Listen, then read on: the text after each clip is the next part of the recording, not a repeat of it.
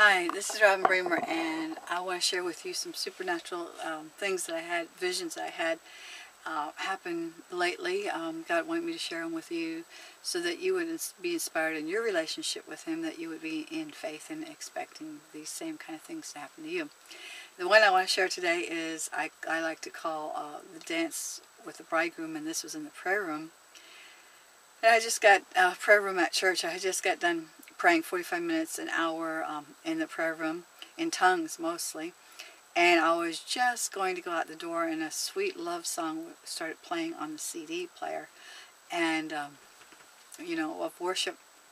So I just stood there and just started, like kind of dancing. And all of a sudden, Jesus was dancing with me. And this is one out of two of my favorite times with Jesus. And He was looking into my eyes, and the look in His eyes was awesome. It was love.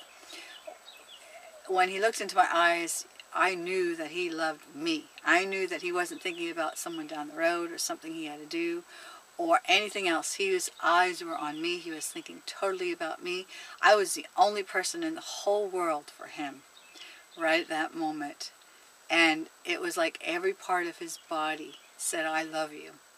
And especially His eyes just looked intensely, just looked right into my face and just said, I love you with His eyes. And what He did was He's dancing with me, and He'd spin me out, and then He'd spin me back in, and He'd spin me out and twirl me around, and then hold me close, and then dance with me.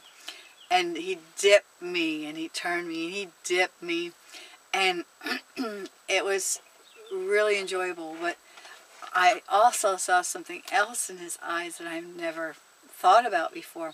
And it really shocked me what I saw in His eyes. As He was playing with me, and we were playing together, I saw in His eyes playfulness.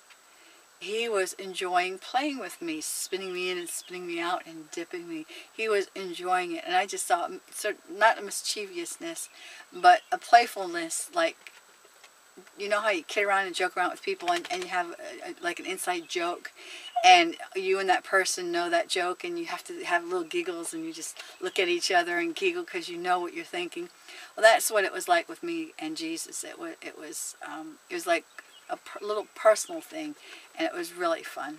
So that's my story. What happened in my prayer room, and I hope that inspires you to expect Jesus, your bridegroom, to come and visit you.